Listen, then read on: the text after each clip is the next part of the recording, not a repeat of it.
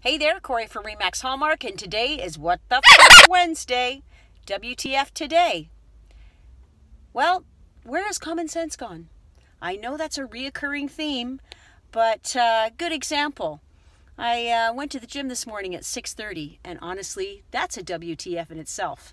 Nevertheless, I walk into the gym and I'm greeted by a lovely young lady in a bright orange sweatshirt at the front desk.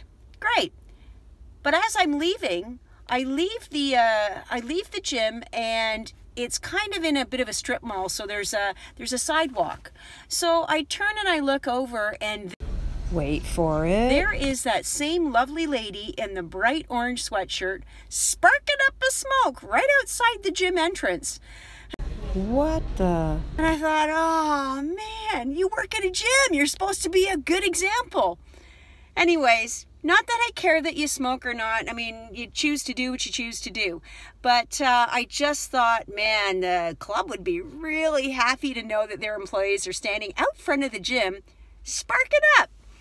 Anyway, I'm not sure if I'm being a Greta or if I really am right on this one. So I'd love to hear what your opinion is.